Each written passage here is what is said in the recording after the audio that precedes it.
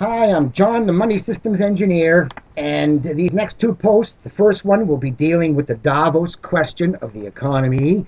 Are you confident the global growth will be restored in 2009? And the environment, will the environment lose out to the economy in 2009? Part two will be, should company executives have a code of ethics similar to doctors and lawyers?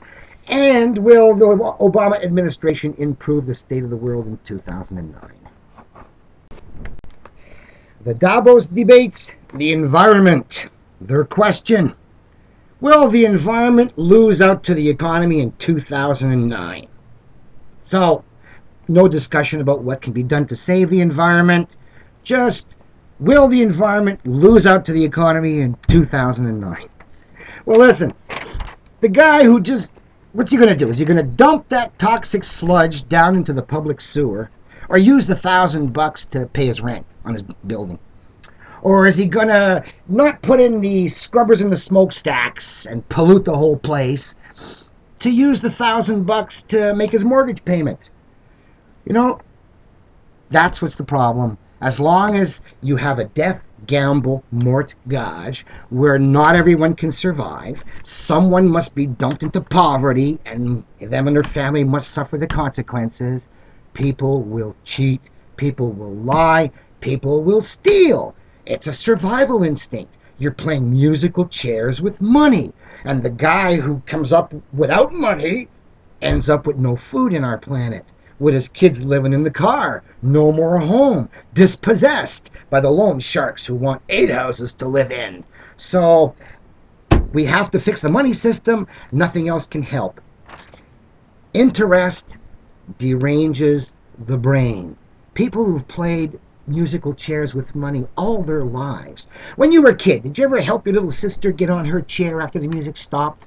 No, because you'd get knocked out. Musical chairs is a look out for number one elimination kind of game. And when you have an elimination kind of game, looking out for number one and greed pay off. Helping your neighbor and charity often get punished. You don't have it when you need it, and they can't help you back. So, playing mort-gage creates a mental paradigm that people just cannot believe that the world can be turned nice. But, just like musical chairs, if you add the extra chair, and you now have equality between people and chairs, well, now you might take a moment and help your little sister get on her chair before you go looking for yours, because it's not a function of dying, it's a function of who gets the bigger chair. And you don't mind a slightly bigger chair to help your little sister.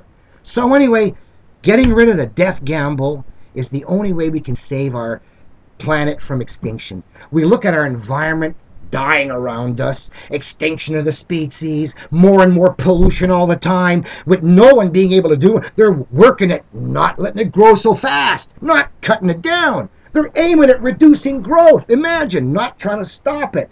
So they are completely out of control. And we are facing a life and death situation here, and all we have to do is fix our money to survive.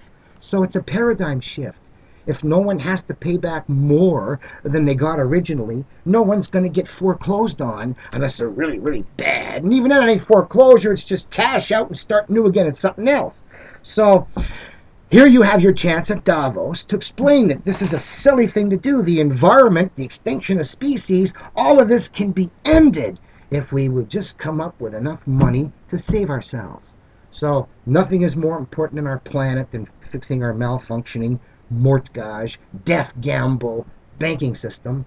And that's why the people at Davos have this power to do it. And they'll have this power every year thereafter, except we'll probably lose 100 million dead people in the next year to poverty. We wouldn't have lost if these guys had got organized and solved the problem now.